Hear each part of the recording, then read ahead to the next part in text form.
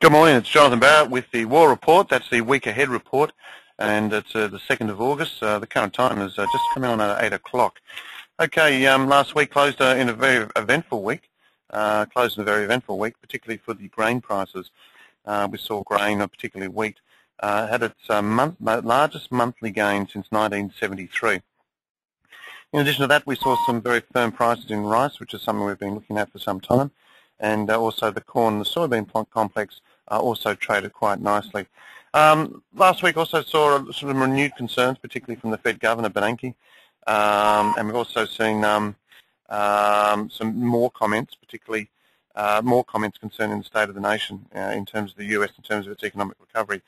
Bernanke is certainly not as confident and nor as optimistic as a lot of people, and I think people are also concerned that a theme which we've had for some time is whether or not the quarterly earnings reports, the profits, are as a result of the stimulus or as a result of the economy's moving ahead. So it's going to be quite interesting this week because we do have a raft of data coming out, culminating in the unemployment data in the US on Friday. So we should sort of see what's actually occurring there. And during the week we should get some good indication as to how strong or how lackluster the US economy actually is. So we'll move from there. But let's get our minds in the mood for another week, and let's just have a very, very quick summary. Then we'll talk about some of the markets, some of the themes, and of course the data out this week. Okay, one of the most important things coming up, the Chinese manufacturing grows at its slowest pace in 17 months. This is going to send a little bit of a shiver through the market in terms of its the optimism we actually had. China is obviously meant to be the engine room of the world. Although this is certainly controlled, and we believe it is certainly controlled, obviously in China, and they've done a good job at doing it. We do feel that that sentiment will actually portray itself in some of these equity markets. So that is a little bit of concern. Look at the two guys here, Greenspan, Bernanke, all basically not as positive, and obviously they know something that we don't, and as a result of that, we're seeing things certainly come under pressure, or may see things certainly come under pressure. So let's stay close to that. Let's just have a quick look at some of the markets we follow, and you can see some of the movements where we've actually had as well have been quite positive. And let's just have a quick look here. Let's just get to some charts, and let's just put a little chart in here. Tools, charts. There we go. Oops, charts down the bottom there. Okay, that's cool. Okay, let's look at the daily charts. I think that's probably the key. Dollar index is obviously key. The trend on the dollar index is obviously dollar lower, as you can see. I was looking for a little bit of support. It seems to around this area. It seems to have broken right through. So not until we start to see concerns reignite in the US will the dollar actually trade higher. And that might be sooner than we actually think. But at the moment, the trend is still down until we see a break back through 82.30. So keep an eye on that. Have a look at the little Aussie battler here, 90.61, obviously on the back of the week. These are the key areas up here. Takes out that area on the top side, then 90.70, 91, then went to a new and higher range up to 92. So a little bit of volatility there. Remember, tomorrow we've got RBA in terms of their announcements. The euro continues to trade well, and obviously expectations there on a bust through that old high, that dollar will continue to weaken quite dramatically. Having a look at gold and their crude, then copper. Gold doing very well indeed, and we're going to get a little bit of a spin in terms of inflation, I think, unanticipated inflation, particularly from the soft market coming from that area, and that I think will help gold up. So everyone knows we have stopped to add to short position, or to stop out of old long and go short at 11.58, okay? But at the moment, I think this low is in place, and I would probably think that we can start to move higher from these levels. Okay, just purely with what's happening, and I think you can see that little trend line there, which we can follow. And if I can just draw it in here, you'd be able to see exactly what I mean. Let's just try and get that trend line. There we are. So break through that area there. I think you could probably comfortably say I'm going to go long gold. I think that's the right play to go. Right play to be in at the moment. Okay, so we've mentioned that. Let's have a quick look at the crude market. Crude market in itself, 78.89. It is holding up dramatically well. There's no doubt about it. When you'd expect the market to go down, we do have the currency review, sorry, the oil review coming out probably later today, and it'll give us a few indications as to why we think the market is holding up quite nicely.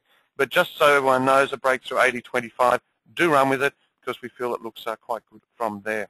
Copper looks okay as well. As you can see, still the headwinds remain pretty positive for it, so higher highs every day, so that's still encouraging. On the local market, 4,471 is where we're trading. It's going to be a little bit tough, I think, here, but be wary of the low last night, last Friday. If we take out that low, then I am a bit concerned. Okay, so just keep that in the back of your mind. A break through that low on the downside, we will see the market lower. Okay, that's around that 4,420 area. So keep an eye on that. Now, just a quick thing of the markets of note which we're in, and everyone knows we are long grains. Rough rice. Just have a look at this chart. You're going to love it. It broke out for the first time in such a long time. Had a 4-5% move last night, and let's try and draw a few little trend lines in there. Why can't I draw the trend line in? Okay, there we go. Getting close to right on resistance now, but a break of that is significant, and we actually enjoy it if that occurs. It puts this whole correction phase and the movement back through to that 12 cannot be ruled out. So just keep an eye on that. We like it, and certainly like it on a break through that 1062, probably to add to positions. We've got warrants there, and they're looking quite healthy. Looking at the wheat markets, very strong indeed, very strong. Actually be more concerned, I guess, because we've got weather concerns there. Back at home, we've also got weather concerns. It's anticipated that we might lose 30% of crop out of the west, and that'll certainly highlight certainly a strong basis towards the local markets. Looks like the east might actually hopefully drag things through there, but that's only going to add to the fury that the markets are a little bit concerned out there in terms of supply. Remember, Australia is about the third largest wheat exporter, and doubling that up with the Ukraine looking to cancel a lot of its wheat exports, it certainly tends a little bit of a negative picture or a positive picture for the price. Okay, now that's looking at that. Let's have a look at what's actually happening out there in terms of the economic numbers. And I think, if anything here, Monday we've got some PPI data there, which I think is quite good. A little bit of data in the States there, but lots of PPI data,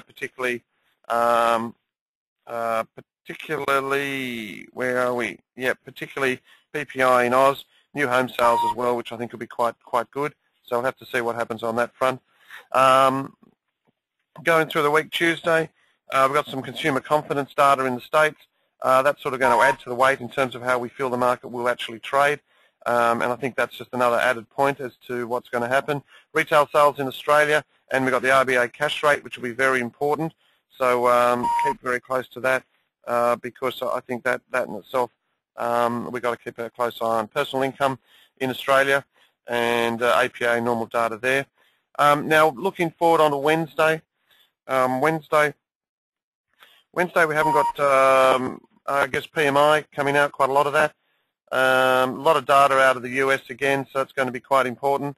And Wednesday, once again, you've got a whole raft of data coming out, particularly in America.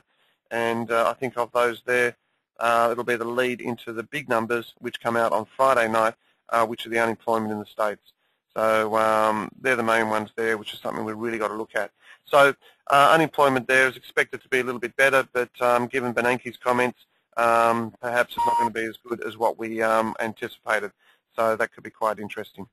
So that's about it really on that front, but a lot of data out here this week will give us some good lead as to what we feel will occur for the US economy. And there is this call that says that America could come off a little bit, come off the boil, Europe as well, but Asia we think could be quite strong.